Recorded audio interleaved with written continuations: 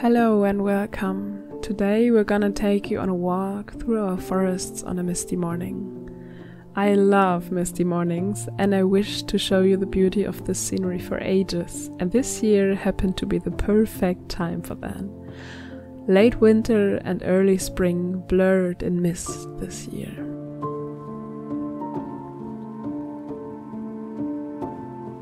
There have been some dark winter days where the mist was just everywhere, but we begin with the walk through the city forest, which showed off its beauty in the gorgeous light of sun rays. Some days earlier we had found a new path through this part of the forest, and on an old field of cut down trees the mist had woven itself through last year's fern, young trees, and got caught in beautiful spiderwebs. I deeply enjoyed the silence at this place.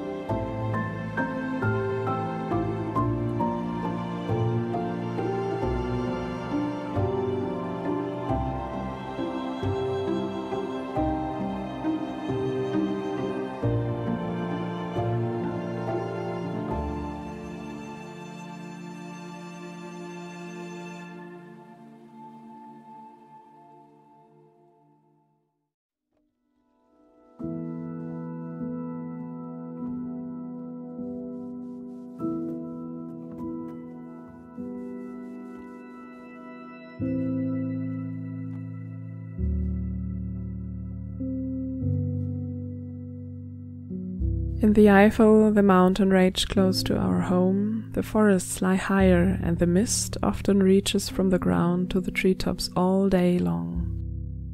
I understand that some people don't feel well on a foggy grey day, but for me it creates a whole different world, and the mist that doesn't let me look far makes me focus on the here and now, on the things that are close to me.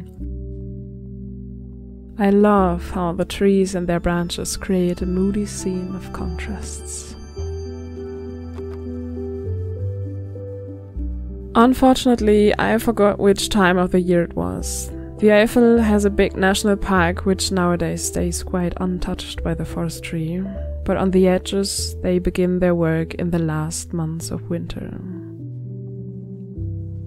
This is a little birch forest I found back in October. And be warned, it hit me hard when I walked past there now.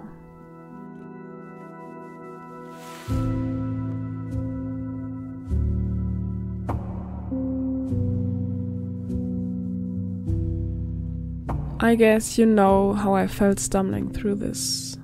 I just couldn't believe that this lovely forest looked so sad right now.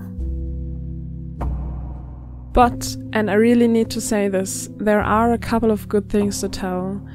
Often enough I find fallen or cut down trees that are left in the forest, which is so much worth these days. Amongst other benefits, they keep the moisture in their rotting wood, which is important for our dry summers here.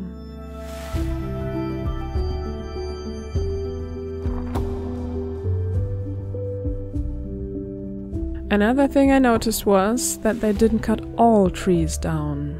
At the moment there are more clear cuts in Germany than ever before, and it seems as if it's the step in the right direction that this little birch forest had only lost some of its trees and not all of them. I know this might sound weird, but regarding the terrible view of a fresh clear cut of spruce plantages, this birch forest was lucky, so to speak. It is such a complex situation. We need our forests, and the trees are connected closely to their neighbor trees. But on the other hand, I see that we all use products that come from the forest industry. It isn't easy to explain, but I will come back to this topic in the future, as I see a lot of change these days.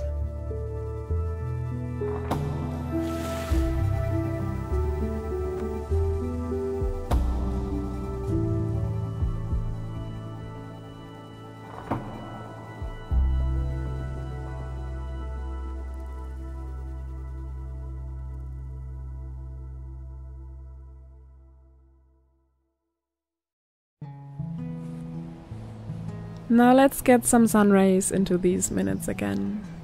Walking through older forests, there are a lot of traces of wildlife to be found. Have you ever had a closer look at an old tree's bark? In the deep ridges and furrows you might have seen small nuts and seeds with little holes in them. That have been birds taking advantage of the tree bark to wedge in the nuts and even pine cones. In German it's called a woodpecker's forge, even though the nuthatch and maybe some other birds do it as well.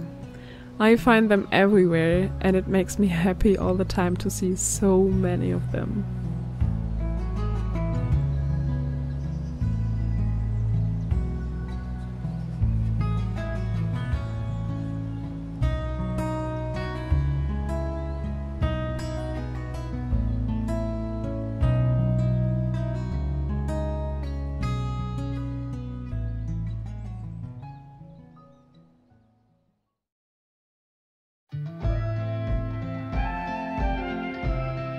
In one of our last episodes, we told you about the planetary parade that was going to take place at the end of March. Now I want to show you how I experienced it.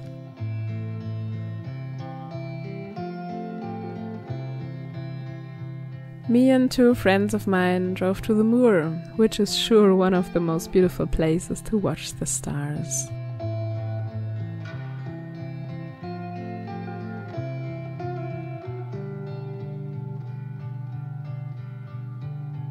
It's been a crazy weather back at that day. You can see the snow lying on the boardwalk, and this is not a rainy cloud you see there, but it's snow falling down, changing every 20 minutes or so to bright sunshine. That's how it had been all day long, but in the evening we were super lucky as it stopped snowing for exactly the hours we stayed in the Moor.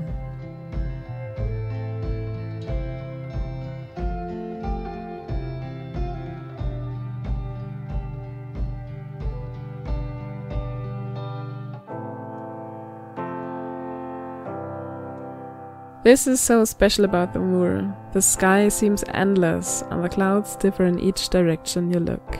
This makes it beautiful in every kind of weather, from fog to rain to sunshine.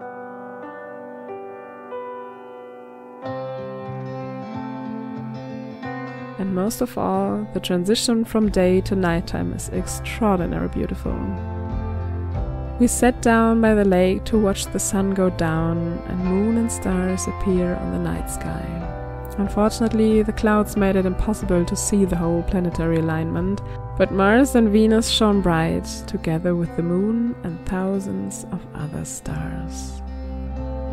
Thank you for watching. And if you liked this video, please consider subscribing and sharing, as well as giving a thumbs up under the video. We really appreciate your support. Thank you for being here.